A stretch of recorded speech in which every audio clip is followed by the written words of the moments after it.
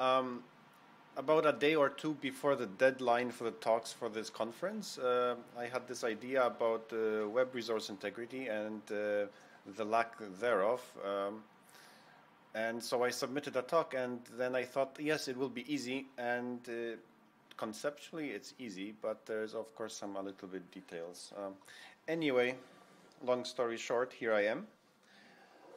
My name is Adam Majer, Adam Majer. Yeah, you can contact me at this email. This is a private email address. I work for SUSE, but this has nothing to do with SUSE as far as I know, at least for now, maybe in the future. So let's start. And I would like to start with a little bit of a history of the web. The history of the web is this. You have a server, and you get your HTML, and then you could interact with this website. Yeah? It was text. Sometimes it was mostly text. You have a blog. But sometimes you have a form. You can fill out contact information. Contact me here, and you can do a post, and then maybe you get a reply, thank you. And this was great. This was interaction.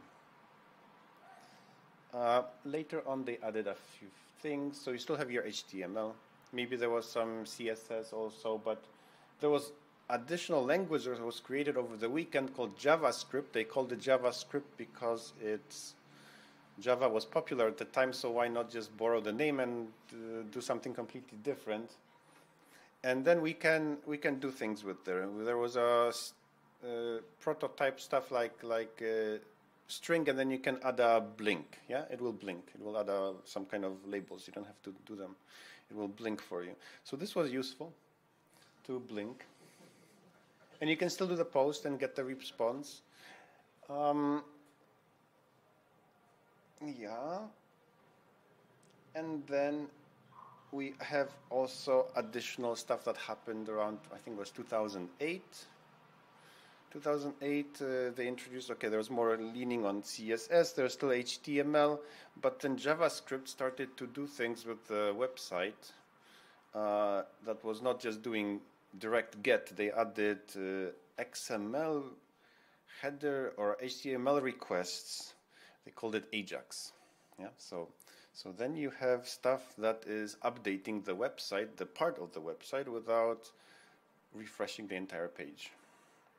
So the server was just fetching, let's say, just the right side.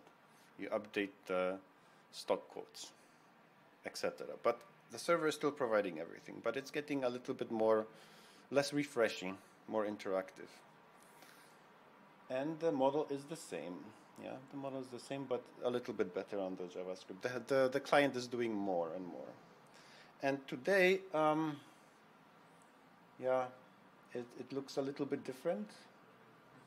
So you have your HTML that could be just, I don't know, maybe 10 lines. There's a header, and it says to get some JavaScript.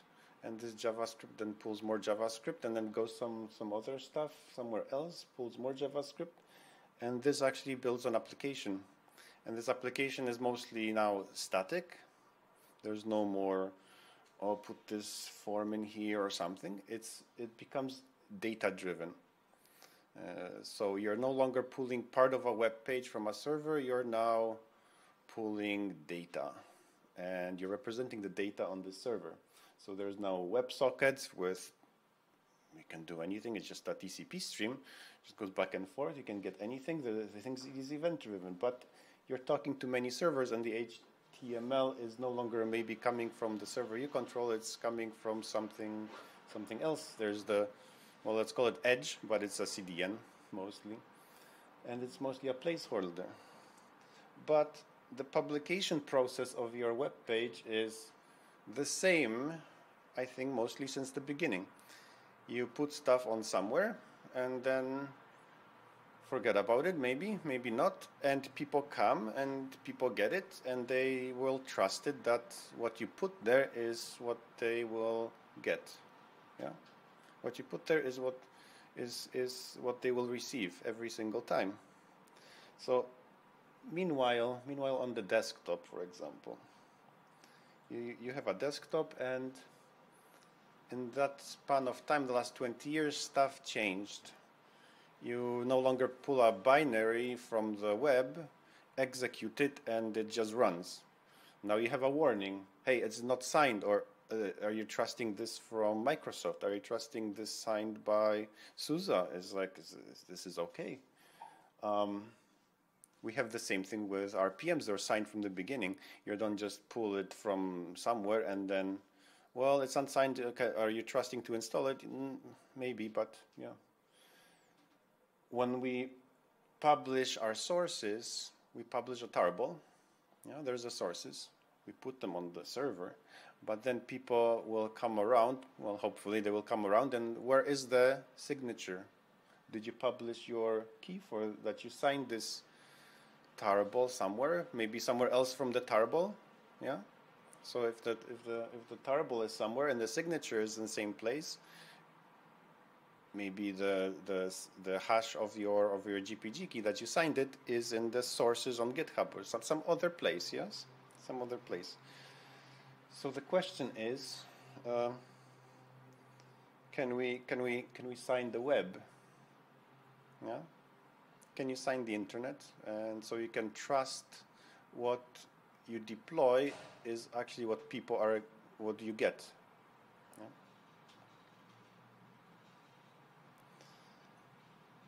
So obviously you can try to sign things.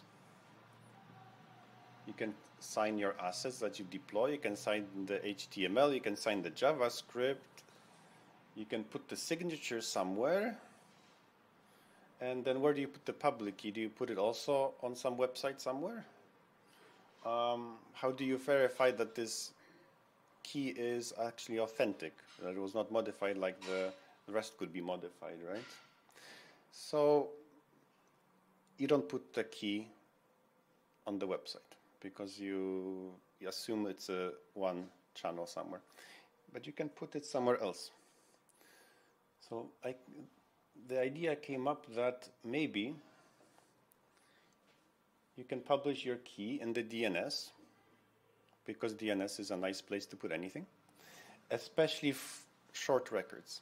So an elliptic curve key of any size that is supported by the web browser, you can put it in a DNS record and not TXT record. TXT record has 250 characters or something like this, and any NIST curve EC key that is supported by the browser is going to be fit in this one single record. You can put it there.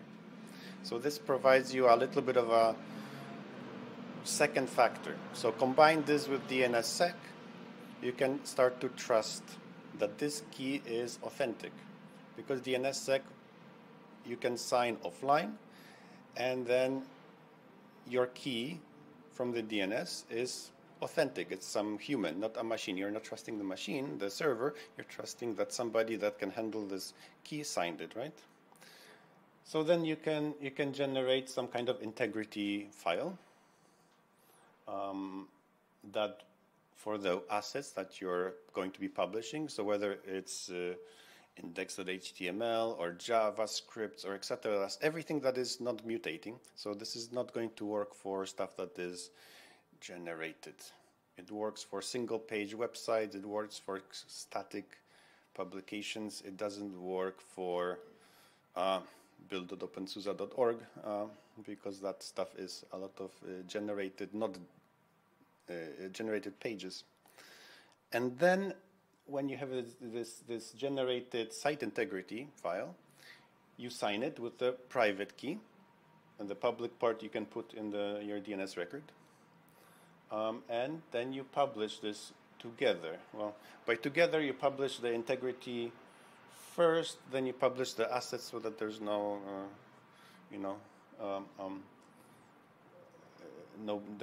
nothing is you get something and not the other kind of a thing. So what do I mean by this site integrity JSON file? It's quite simple. You have some object here. So let's say you get some index.html, all assets here, you can put your hash there.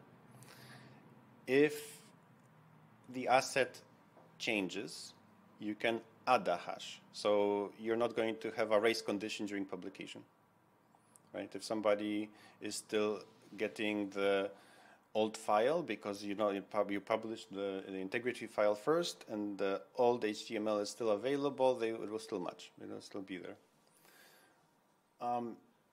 The signature you then encode there, and you sign this with elliptic curve DSA. Yeah. So you sign this file. The way you sign it is you don't take a file and you sign it. Obviously, you need to extract the content, put it into a predictable kind of a file string, and then you can sign it. So this works. And to verify this, you need a little bit extra. You need to have a browser that supports this. So no browser supports this, obviously. But browsers have this special feature called extensions. An extension is simply just a JavaScript file that runs in the browser. It still runs in a sandbox. It has access to data that comes in from the websites. So, for example, your ad block, it filters. It has access to full streams of this stuff. And we can use basically the same mechanism for this. As the data is coming in, you can see that there's a main site being loaded, and then you can say, okay, I want the site integrity. Is that available? Not available? Okay, skip. Okay, that's a regular website. Is it available? Yes, it's available. Okay, then you can check the DNS. Does it have the key? If it has a key, then okay, maybe this should be like something should be signed here, or maybe we should check the integrity here. And you can check the signature, and then you can check all the assets as they come in do the hashes match. And this is the simple concept, I guess. There's a few caveats in this, of course. The request filter is a series of filters. So if you have an extension that is modifying the contents as it's come in, it will obviously modify the hash, and it will not match anymore. So if you have ads on your website and then you want to verify after running ad block first, and then you have your extension for this verification, it will fail. If it's done the other way around, it will succeed, of course. DNS is also not supported in the browsers from the extensions, as far as I know. I couldn't find anything. There's a DNS, you can do a query for resolve an A record or AAA or something, but that's meaningless. Fortunately, now we have DNS over HTTPS. And there's a very nice library that does this in JavaScript. And you can connect to a DNS over HTTPS server. So there's a bunch of them available. Most of them are also broken. And I would say broken because they don't provide the cross-origin headers, which means the browser will block them. Yeah. Cloudflare is the only one that works. So, but you can, of course, like I said, you can run your own DNS over HTTPS. This is not for mass deployments for everybody. This is for security conscious people that want to verify applications that they deploy on their own servers to make sure that when they run them, they're not entering something that is, compromised. It's also going to load your websites a smidgen slower because it will do a request for site integrity JSON, which takes a few milliseconds to return 404 in most cases, and if it doesn't, it downloads, which could be a few kilobytes of data. And yes, obviously, it is not for generated websites because generated websites have nothing signed. So what are the benefits of this approach?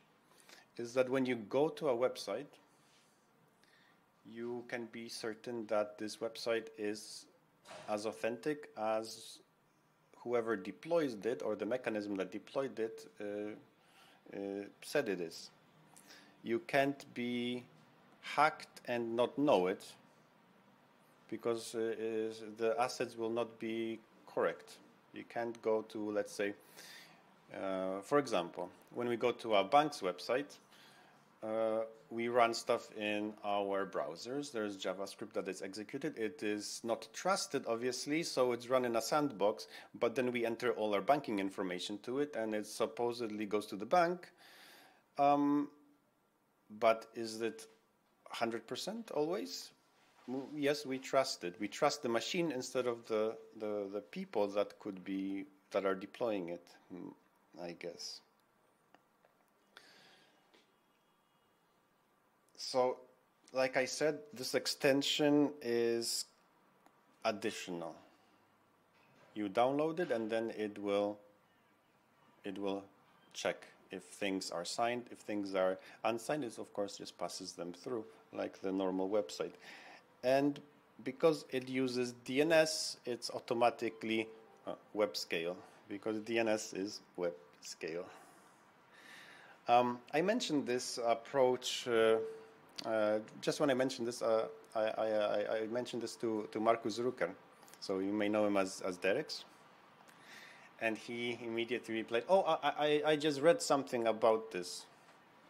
I just read something about this on Cloudflare." I'm like, "Huh? Did they come up with the same thing?" So I have to do a honorable mention. They came up with, Facebook actually came up with code verify for their WhatsApp. It's a special extension to verify WhatsApp. The way it works is similar to what I explained, except it doesn't use public key cryptography. It's simply, they partnered with another very small Cloudflare, so we have two small companies on the internet just doing their own things. They partner together, so whenever there's a download of WhatsApp assets, it will contact the Cloudflare audit endpoint and check if the hashes match. If the hashes don't match, it will throw up an error, and it says like, okay. But the problem is this only works for WhatsApp. If you want to verify anything else, you need to deploy your own service, and you need to have a different extension. Yeah. So because it's not DNS, I say it's not web scale. Sorry, Facebook and Cloudflare. Yeah, I know you're big, but yeah, it's dependent on another service. So you deploy on one thing, and then you're depending on another service that is running. This is not a passive environment. So in a single page applications, most of their interaction is with the services that provide data, and in this case, you have another service that provide data to validate the CSS every time, which is it should be just static files in this case. So you're not in control so much anymore because you don't control this remote endpoint service, or maybe you have to deploy it, etc. So code. There's the code, but what code? Yeah, I didn't actually deploy any code yet. The signing part works. The checking part works in the console when I type it. I didn't yet make it work in the extension properly, so there is nothing to be actually there. But there will be something there because I need this for my own project, and it has nothing to do with anybody else using it or not. But I would very much welcome if any of you is deploying static assets, single page apps, etc., and would like to collaborate or give feedback once it's available, etc., or watch this page when it's available. Well, you're laughing, but this is not something that is in the air. I did actually make it work, except not in a user-friendly fashion. So highlight this, watch this page, and contact me if you're interested, because this is still work in progress, and there are still some things that need to be ironed out, or maybe corrected, fixed, or improved. But this is something I think is well worth it, because up till now we're trusting servers, we're not trusting the people that are deploying it, and I think we could do better. We could at least do the same thing that we do with tarbles. Okay, thank you. And if you have any questions or feedback, yeah? I have a question. So I think that's a really interesting idea. I'm just reminded of CSP to a certain extent and the reasons why CSP is not succeeding. So CSP, I'm... Content security policy. So basically you enter, but one way is to enter hash values into your page to say, well, only load this JavaScript resource. Yes, there's content integrity for hashes, yes. But it works, but there's no content integrity for index.html. Yes? Yeah, I know. I mean, this is definitely going a step further. I think it's a good idea. The problem is just that if you look at CSP and the adoption, you have extremely low adoption for CSP, and even for the CSP adoption that you have, there are a lot of people use CSP policies that are basically useless because they are so loose. And I like the idea. I just think that it's going to be extremely tough to actually use this in the real world. For static pages, this might work, but as soon as you work with advertisement agencies or stuff like that, I think it's going to be tricky. Then you probably can only use it for parts of the page. Yes, yes. What does it help for you? Because if I can inject like one JavaScript file, I can just undo everything you did in your assignment. Yes, so the question is about if you do only for part of the page, then anything is better than nothing, right? So if you are at least signing the assets that you control, then it's up to you whether you want to delegate stuff to ad agencies, right? So if you have ads on your web page, okay, that's great. But if you're a bank, for example, or you have just your own page with a let's say a good application example would be matrix application like what is it, Elements Web. This is just static files. There's nothing there. This is plain static files. You get the tarball, it's signed. You can check the signature, it's fine. You deploy it by just deploying the tarball and untarball the tarball, yeah, extract it, and there's your application. Doesn't pull anything extra anywhere. When you have this signed, you can verify every time you go there that you actually get what you get. So this is a way of having authenticity in a servers that you not necessarily trust 100%.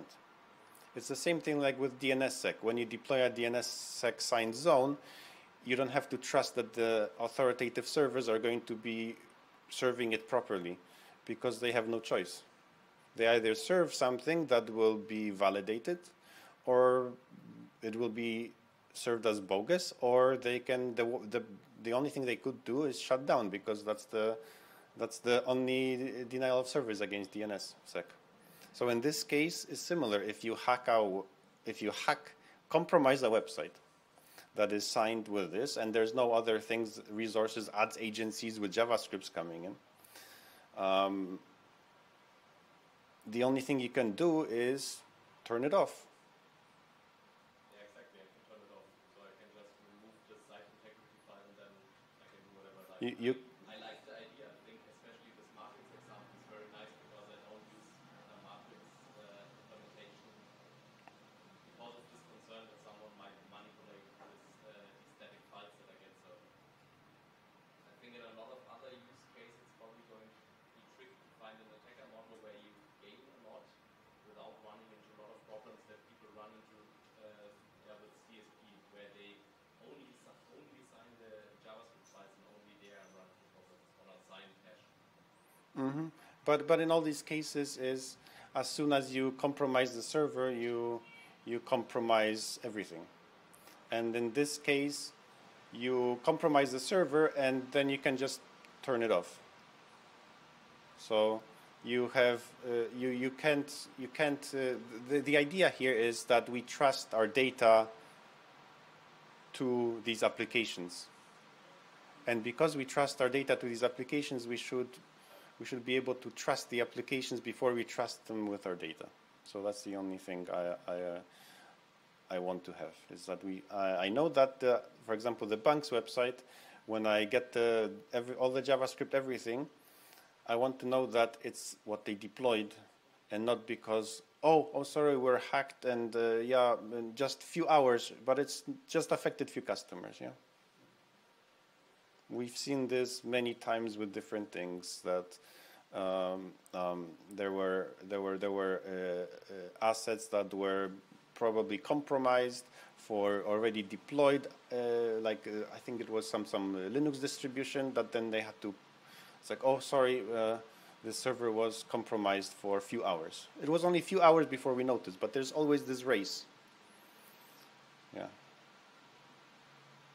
So I encourage everybody to contact me or watch this page, because yeah, I think this has a little bit future, especially as we move more towards data-driven applications on the web, and not generated HTML anymore.